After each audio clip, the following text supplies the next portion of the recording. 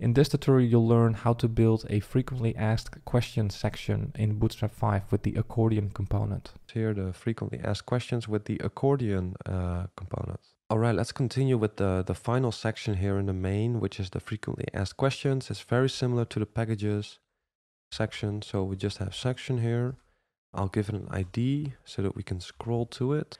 And I'll give it a class with padding so that we don't have, so it's not sitting right against the edge of the previous section. So in here, we're going to have an H2 as well. It's going to say frequently asked questions. And it's also going to have margin on both top and bottom. So we have this, should be text in the center, of course. All right.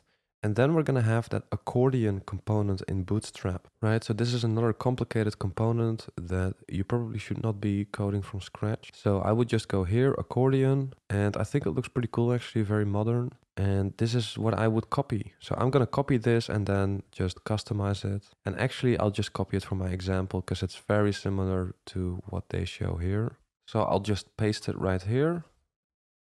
And let's see what we get if we do that. So we have an accordion component here. They have an item in there, and then we have the header.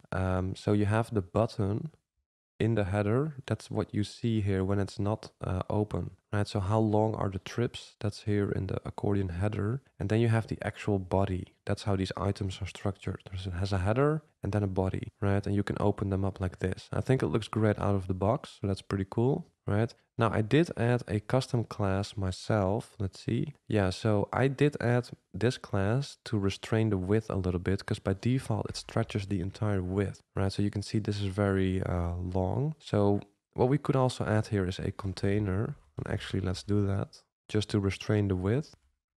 So now I added a container. I put everything in a container. It's actually quite a lot of HTML. So let me close that for a second. Right, so now the container has restrained the width, but this is still quite wide. So now on this accordion, I'm also going to say the width here, we have seen 100%, but they also have 75% of the parent element, right? That's how width percentages work in CSS. It's always about the height or width of the parent element. So now I think this is a nicer width. You can see that it's also responsive out of the box. Okay, so one other thing, by the way, about these sections is that on very small viewports, small devices, this is a lot of vertical space, right? So here on the top as well. So let's say that here we have padding on the top, right?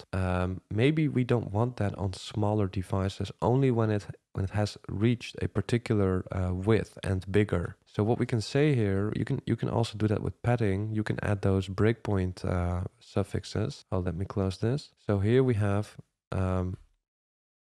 the following, right? So we can say add padding on the top and bottom, but only when it has reached the medium breakpoint and bigger. So now you can see on smaller devices, it's a little bit more suitable, I think. It looks a little bit better. And then on wider viewport, yeah, so here on wider viewport, we get more padding, right? A little bit subtle perhaps, but I want to show you that you can also use these things, MD on padding and margin and so on. Right, I'll add it here for the packages as well, right? And then here, can we use this? Yeah, it works. But this is simply a browser feature. By the way, if this was helpful, I'd really appreciate it if you could like and subscribe. Also, check out my courses on CSS and JavaScript if you want to take those skills to an advanced level. Because in there, we will build some beautiful real-world projects from scratch so you can see how everything fits together and really master CSS or JavaScript. And I will also release other courses soon, like React and Node.js. So if you want to be notified, then make sure you are subscribed to the email newsletter. You can find the link in the description. Thanks for watching, and I hope to see you soon.